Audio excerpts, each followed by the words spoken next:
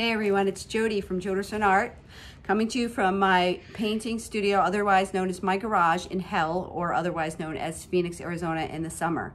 I recently put up a painting that I did a tattoo embellishment with. It was bloom style swipe, and a lot of you guys were asking me how I did it. Well, it's so super simple that I just don't want to gatekeep, and I want to show you guys how to really bring your paintings to life. If you have something that you feel like is maybe just missing something, you can have a lot of fun with these tattoos. So it's a little bit longer of a video than I normally make, but just hang out with me and we'll get through it today. Thanks for watching.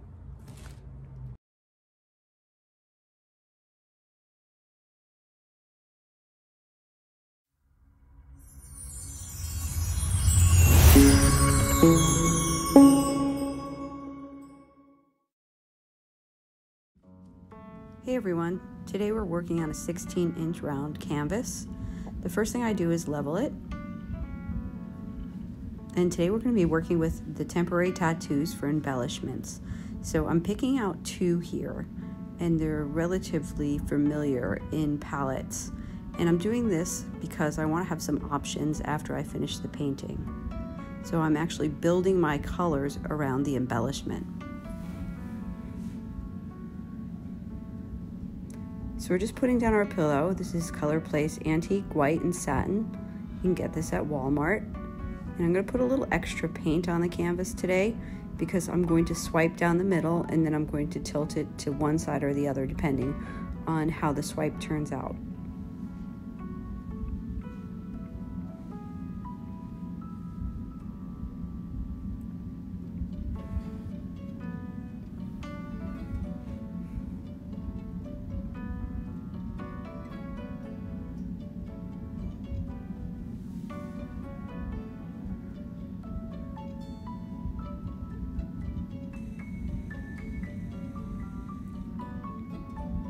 So the first color that we're going to be using today is the tube paint.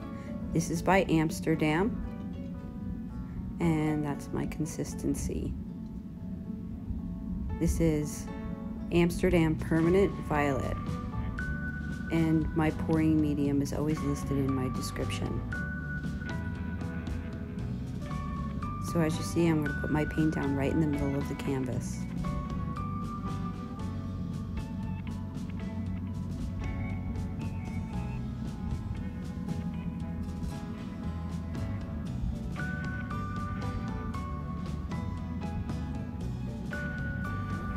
Up next, we're going to be using kiwi. This is a COLOURARTE pigment, and if you're familiar with my channel, I use this green a lot. I usually don't like greens, but this particular green always brings a lot to my paintings.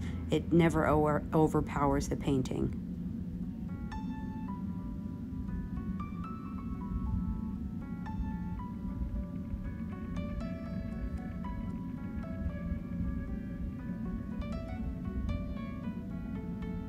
Up next, we have another Amsterdam tube paint. This is turquoise green.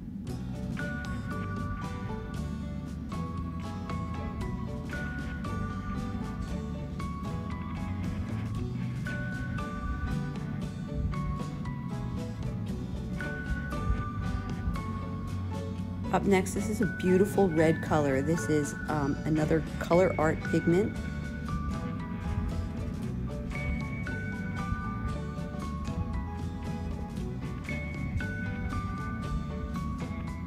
This is your apple rose.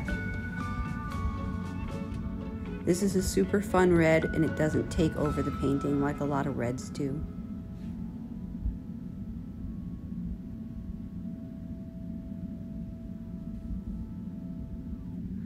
Up next is another COLOURARTE pigment. This is Mango Mamba. This is a beautiful orangey gold pigment.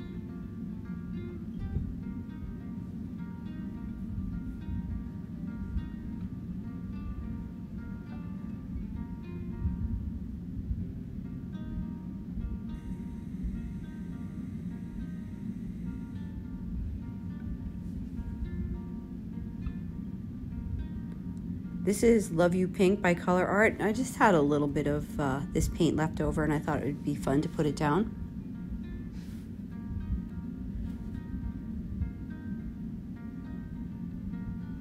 And then we have Amsterdam Ultramarine Violet. This is another 2 paint.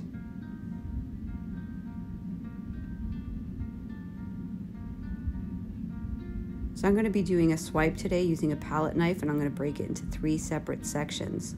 The reason why I do that is I feel like when I tilt it to one side, that it gives it a little bit more dimension. And if you're interested in the COLOURARTE pigments, I do have a discount code for 20% off. It's Josonja321 right here on the screen.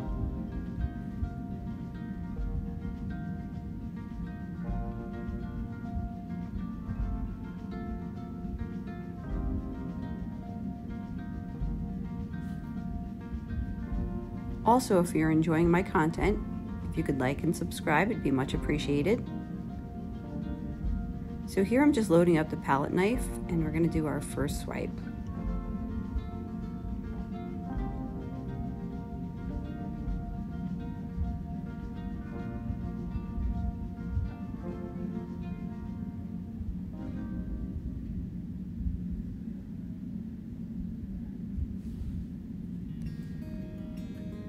And here we have our second swipe, and you'll see I have a little bit too much cell activator on here, and it's going to give me some ghost cells, but it actually turned out real pretty at the end, so I'm okay with it. And palette knife is all about pressure. Sometimes you push it in a little bit too much and you get some ghost cells, but that's okay. As long as they're structured and they stay together, they can look real fun on your painting.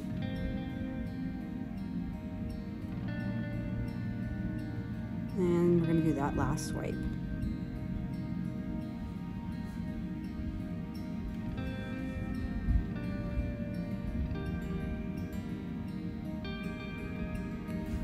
And even if you leave too much black cell activator on there, with the palette knife you can kind of drag that cell activator through existing color that you already have down on your canvas, or you can actually use the cell activator as part of your painting.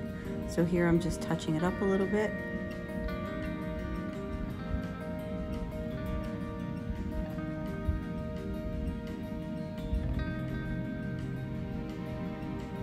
And now what I'm going to do with this is I'm going to first take it to my spinner, and I'm going to open up those cells a little bit, and then I'm going to tilt it one way or the other, depending on which side I prefer better. Now, unfortunately, I made a terrible mistake when I went to my puppy pool to spin this out. I thought I turned the camera on, and I didn't. When I thought I turned the camera off, I did get a little bit of footage at the end.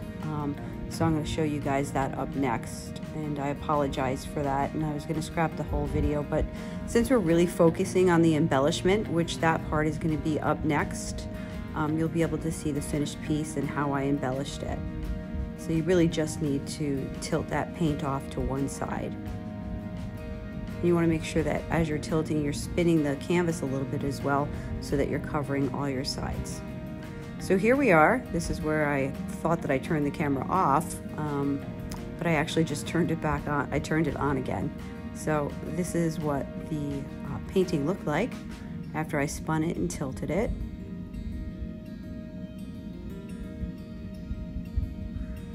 And so just picking it up and taking a look at it.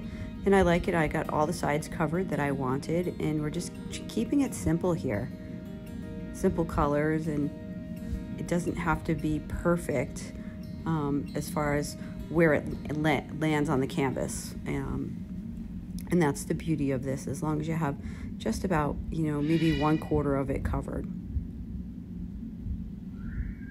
So we definitely have something to work with here.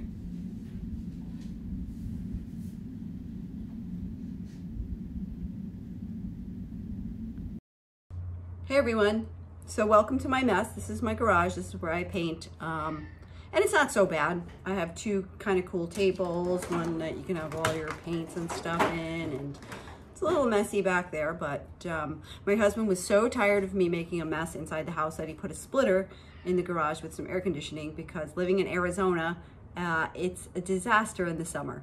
It's hot, and can't really paint out here, so he wanted me to paint somewhere else so badly that he put the air conditioner in here. Anyway, let's go to the painting that we just did. So this is 48 hours later, and here is our dried result. So it dried nice, didn't lose color, composition. And so yesterday, or 2 days ago, when I originally was making this painting, I think I showed you that I actually decided to make the painting around the tattoos, the embellishment. And so I gave myself 2 chances, and I picked these 2. And to be honest with you, either one of these will work, but because of the yellow and orange in here and purple, and just kind of this looks like more like watercolor, I decided that I'm gonna go with this one. So I'm just gonna do this one in the middle here. I'm not gonna put the 2 little ones in there, just keeping that simplicity. So let's get this started. Okay, so here we have the painting, and I've already cut the tattoo and cut those other 2 little flowers out. I'm basically just gonna look and position this, and I don't want it exactly in the middle.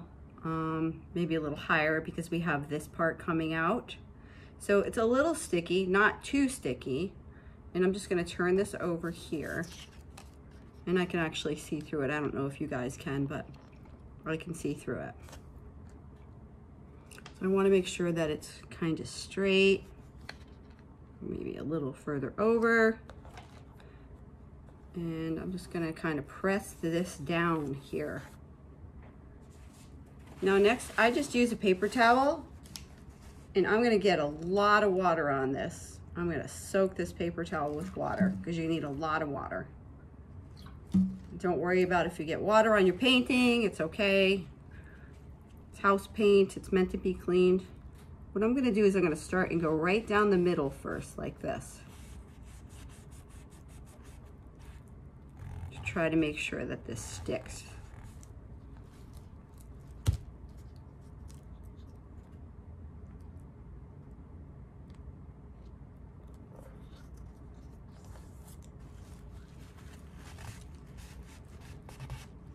Now I'm gonna push it with the water straight on.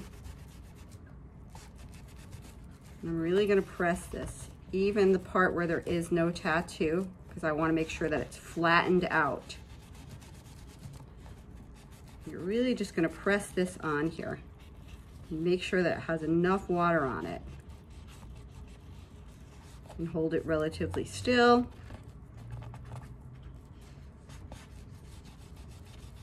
Just rub it on. I want to make sure that all of it is covered. If you want to lose a little piece of the tattoo, because then you have to scrape it off the painting, and that's a pain. So, a little bit more. So now I'm going to peel this away very slowly.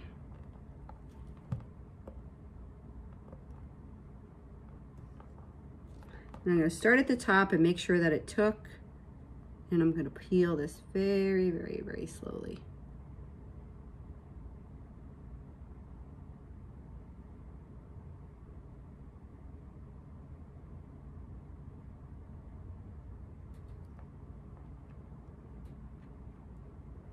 You don't want to rip it off, because if there is a piece that's still stuck to the paper, you do have another opportunity, if you see it, to press it down with the paper towel again. So just go real slow. That's looking pretty. Patience is key here.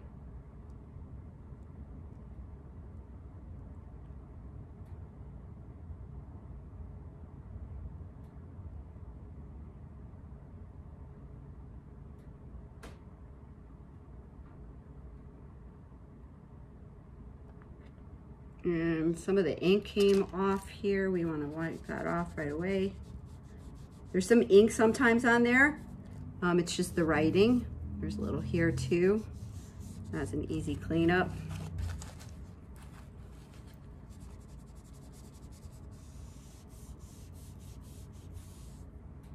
Sorry for this light here. Let's see if we can fix it. Yep. Here we go. Hold on one second. me show you. Let's see if you can see this. Hold on, let me play with the camera. And there we go. It's just like this. And it's that simple. It's just that simple. And this adds a lot of beauty. I almost feel guilty doing this because I can't draw stick people. It's bad. So this really just picks up the painting and, you know, adds a lot to it. And, you know, don't feel bad about embellishing your paintings. Some people say they feel like it's cheating. It's not cheating, right? It's art. We call it mixed media. So with this, what we're gonna do is we're gonna make sure that we put a coat of resin on this. I don't trust a varnish because this is so delicate that this could get worn away super quickly. So I recommend putting at least 1 or 2 coats of resin on here. And see how pretty it is? Yeah.